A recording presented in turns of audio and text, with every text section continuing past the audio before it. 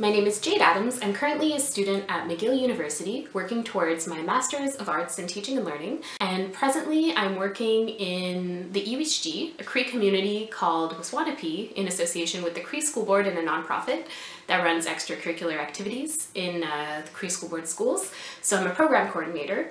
And one of these things, one of these terms, one of these theories that's been so connected to a lot of the work I've done is at-risk youth. But one of the things that I think we really need to take into consideration is not only just what an at-risk youth is, how we can help them, but also talking about how we talk about at-risk youth. Through reading the Individual and Group Differences chapter in my educational psychology class, I came to realize that not only have I never worked with a group that couldn't be fit into the category of being at risk, but I also realized that I, growing up, did fit into that category as well. I came from a single parent family.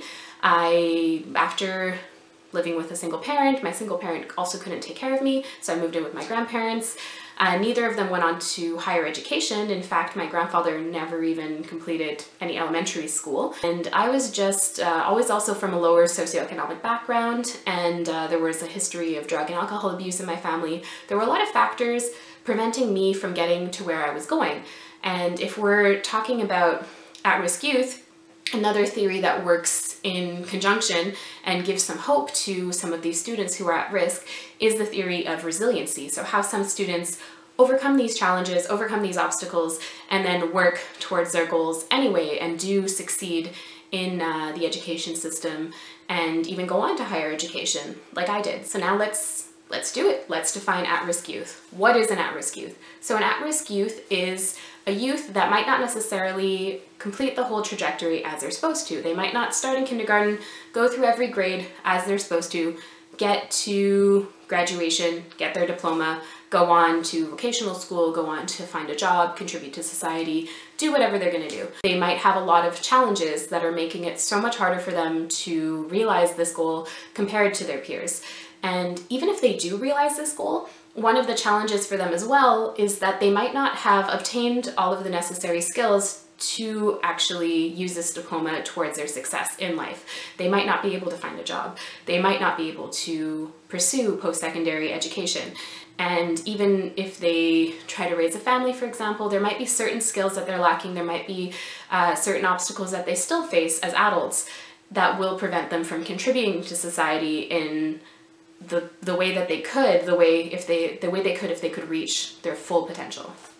Based on a study by Garnier, Stein, and Jacobs done in 1997, they found that a lot of students have a history of academic failure that can be dating back to grade 3. So as early as grade 3, there are characteristics by which to identify these students who might not be able to complete school as easily as their peers. I've actually encountered some of these students. I remember one particular instance running an educational summer camp where one of the students, upon the first day of camp, knew that his 2 siblings got kicked out due to their disruptive violent behavior, and he expected to be kicked out as well.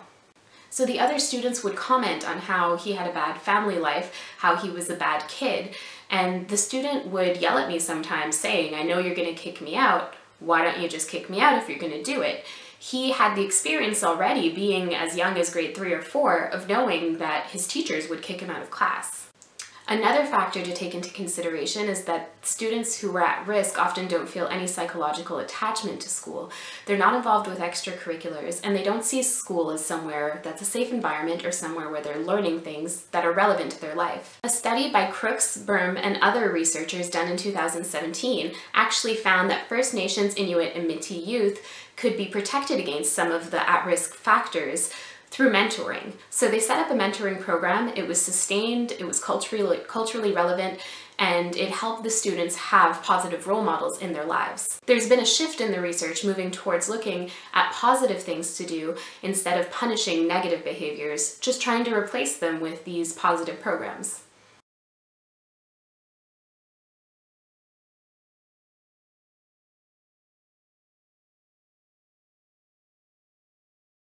So thinking about the underlying ideas and assumptions about at-risk youth, I started to think about how, instead of saying, a youth who is at risk, we say at-risk youth, which goes against the rule that you don't use a descriptor to describe the whole person, such as a person with disabilities, not a disabled person. Doing some research, I saw that an article by NPR Education echoed some of the concerns that I was having about the term at-risk youth.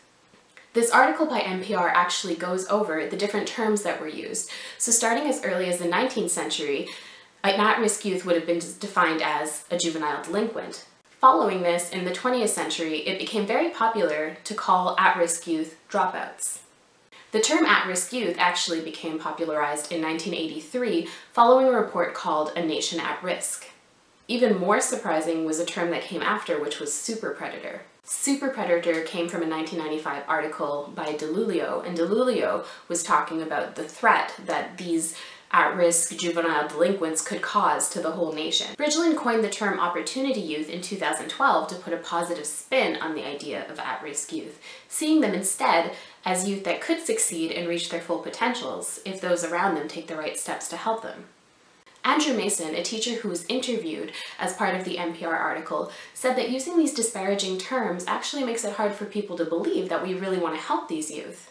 So I've experienced some of this negativity myself when I talk about my job, because people will often congratulate me on the hard work that I'm doing in a First Nations community, or talk about how nice it is that I'm helping the poor children.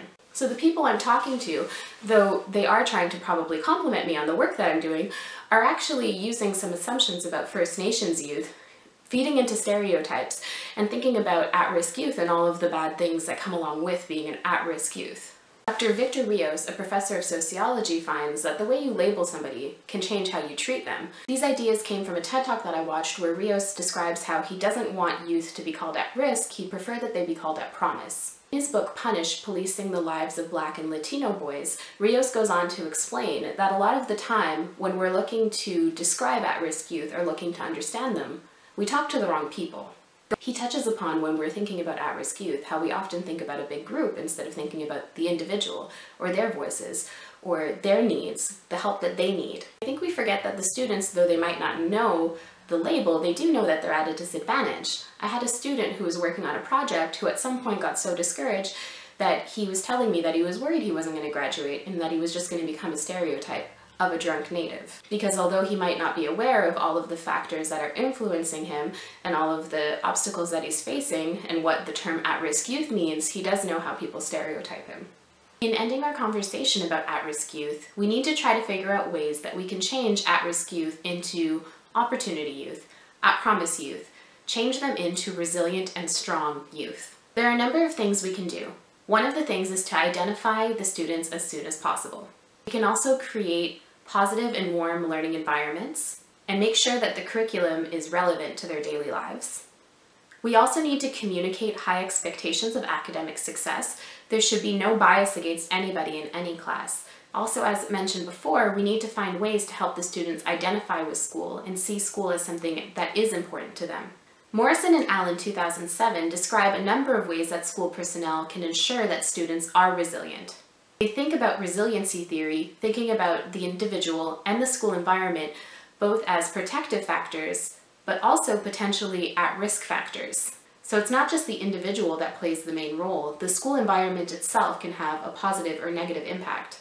Curran and Wexler, 2017, do a meta-analysis of positive youth development programs to compare many different programs that are meant to have positive impacts on students. Meta-analysis showed that pro-social behavior with peers, as well as good relationships with adults, were two of the best protective factors. I leave you with a quote that I became familiar with working in the EWG.